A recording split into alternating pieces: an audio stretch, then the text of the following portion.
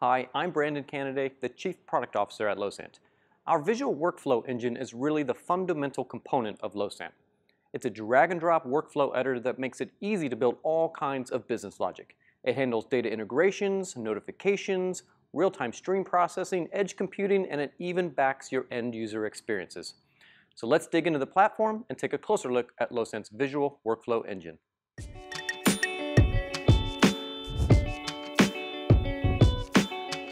Well, what I've got open here is an example of a workflow.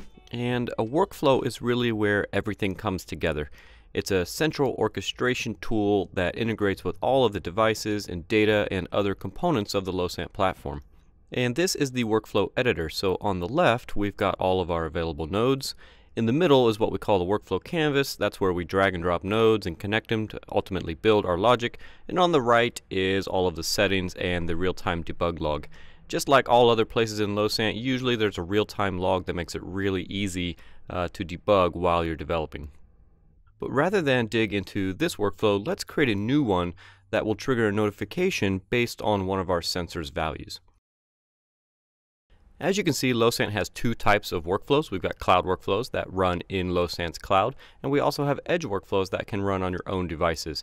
In this video, I'm just going to cover the cloud workflows, but most of the things I talk about will also apply to the edge workflows. The workflow I'm going to create is going to send me an automatic alert whenever the moisture level in one of our office plants gets too low. That way I don't have to think about when I'm supposed to water it in order to keep it healthy. Let's first take a look at some of the nodes that we have available. Every workflow starts with a trigger, and the trigger nodes are up here in green. Probably the most common trigger is device state, which occurs whenever sensor information is reported.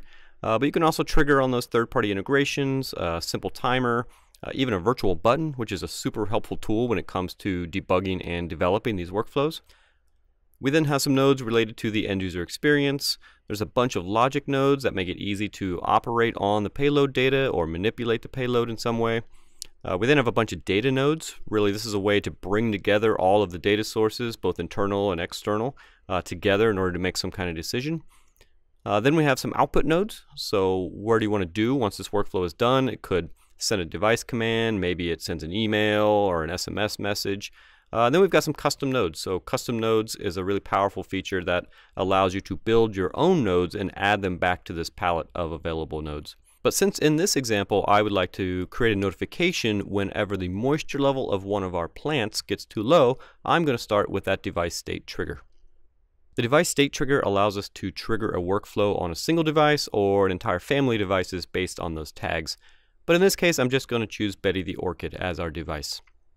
The next node that I'm going to add is a conditional node that will allow us to branch the workflow based on some condition. In this case, it'll be level of the moisture sensor.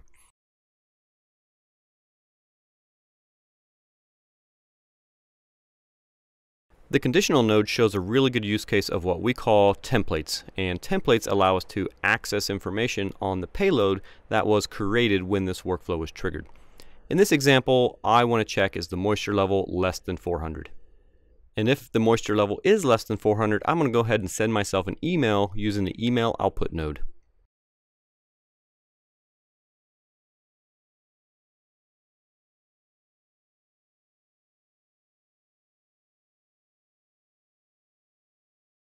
And as you can see, the email node is a very simple way to send emails. You just give it who you'd like to send it to, a subject, and that body can also use templates so we can send information from that payload along to the recipient.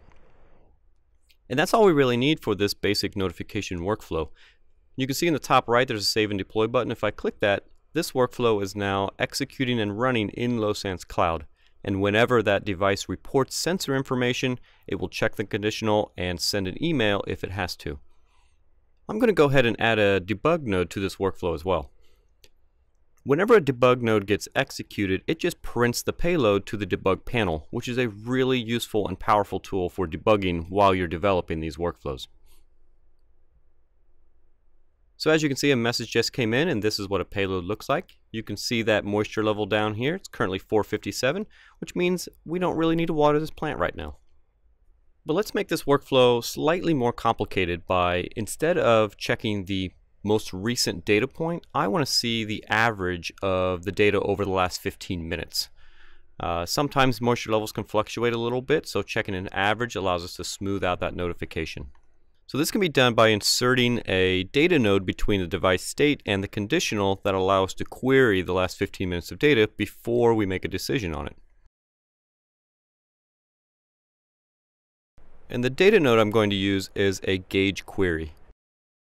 The gauge query allows us to query a single value out of the database, but that value could be an average or an aggregation over time. So in this case, I'm going to go ahead and choose Betty the Orchid again, and I'm going to choose the moisture attribute. And the time range I'm going to choose is 15 minutes. And then the aggregation will be mean, which means I'm going to average together the last 15 minutes of moisture information.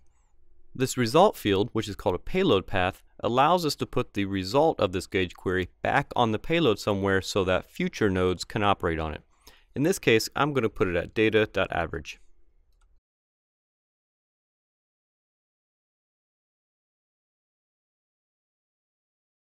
So as you can see, this workflow has triggered again. We still have that moisture level from before, but now we have this new average field.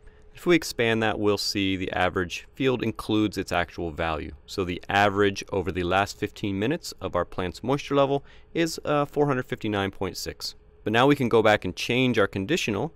So instead of checking the moisture level, we can check the average value over the last 15 minutes and make our check a little bit more precise.